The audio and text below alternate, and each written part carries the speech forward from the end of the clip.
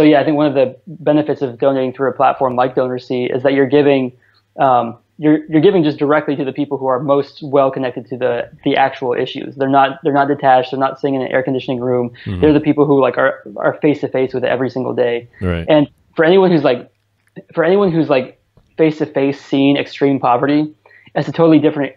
That's the only way to like truly understand it. There's no way to understand it by just like reading about it in a book or seeing a movie about it. It's just it's like a different planet, you know. So yeah. So in Haiti back in 2010, right after the earthquake happened, there was $13 billion that was sent over to Haiti after the earthquake, and these are organizations like the Clinton Foundation. You know, that's like all over your Facebook feed right now. Right. And then there's like the Red Cross, and I don't know like no one knows specifics, right? It's really easy to just like be fraudulent. It's really easy to like not be transparent with how money gets spent.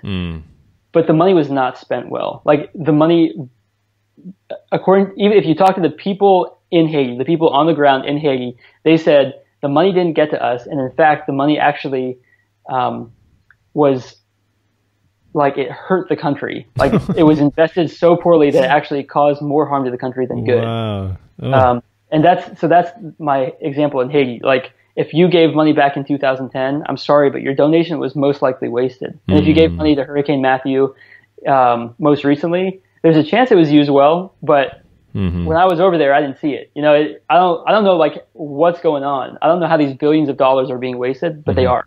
In Malawi, I lived there from 2013 to 2016, and let's see, at the end of 2013, I believe, or maybe it was 2014. In 2014, I'm sorry, there was this huge government scandal called Cashgate, and basically it was found out that the majority of foreign aid that was coming into the country was just being pocketed by government officials, by almost all of the government officials.